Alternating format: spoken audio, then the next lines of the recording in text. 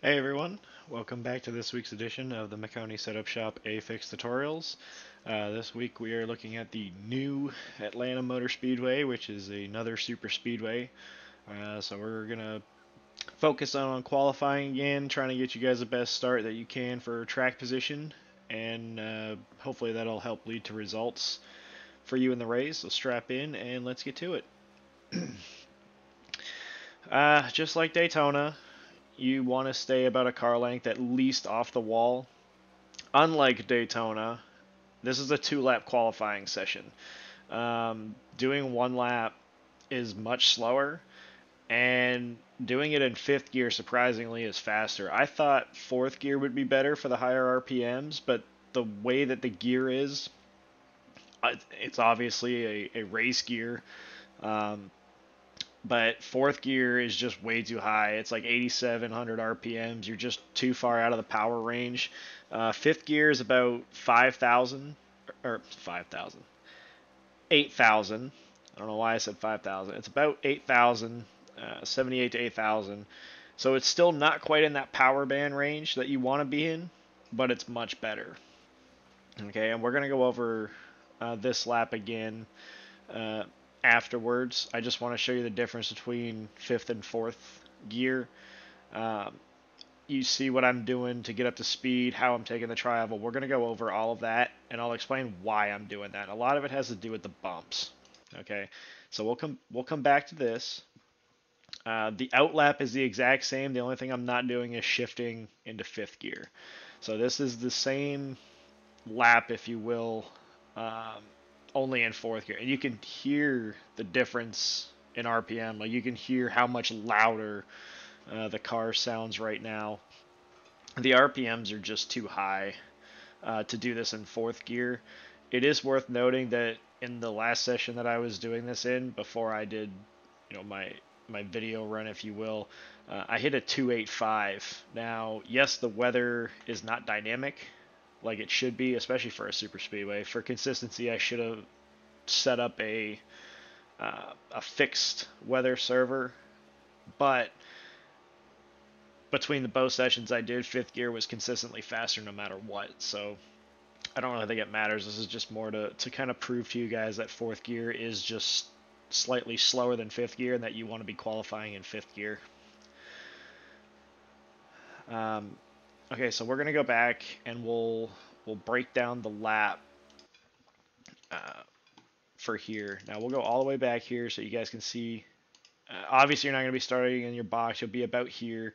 So the launch is important, but you want to be on the as close to the racetrack on the apron as possible. There's more banking here, and you can see from in the car, even through the replay here, you can tell the difference in banking where it's really flat down here on the left, and there's a little banking here. You can stay wide open right here on this strip closer to the racetrack. There's more than enough banking, and you need to be wide open because you need to build as much speed as possible, right?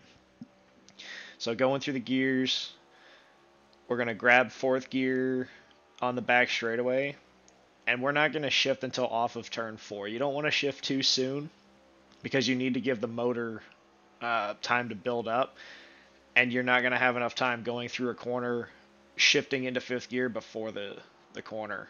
Okay, so right about here in the dog leg, we grab fifth gear. It's an optimal shift range, and we're still just trying to wind the car up, right? Trying to keep it a lane off, and we'll go into the in car obviously after this because I'm trying to keep the center bar on the windshield on that seam through the corners. That's how I know I'm not getting too close to the wall because you don't want that aero drag to slow you down. You want all the speed you can have.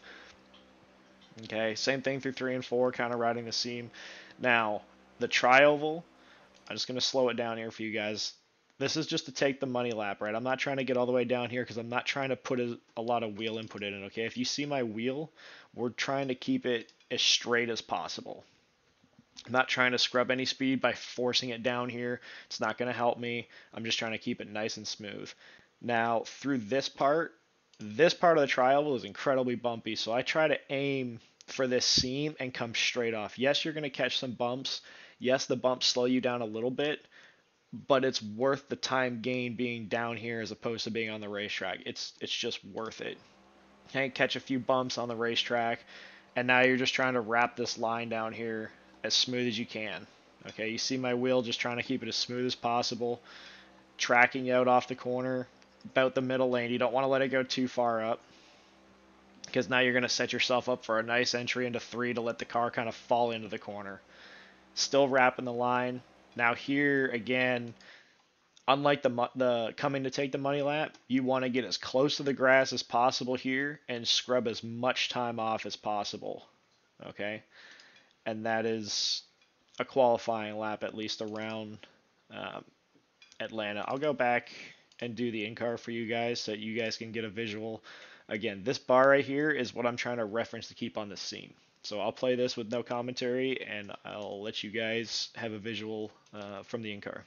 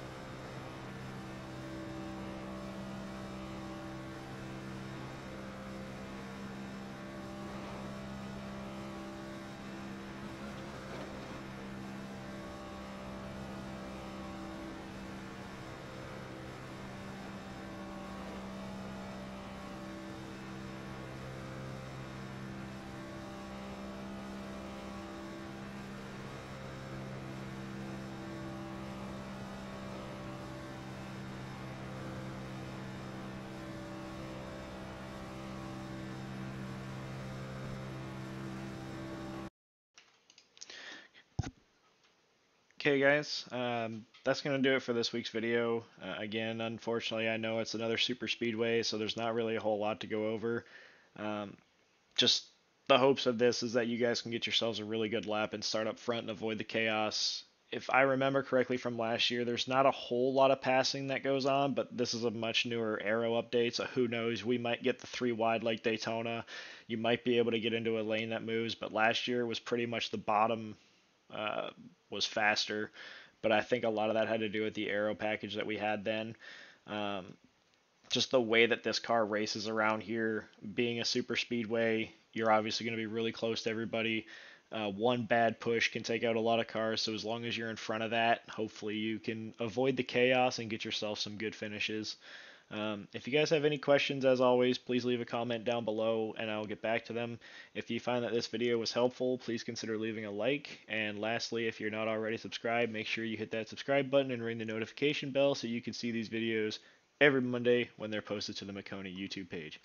Alright guys, best of luck this week and we'll see you on the track.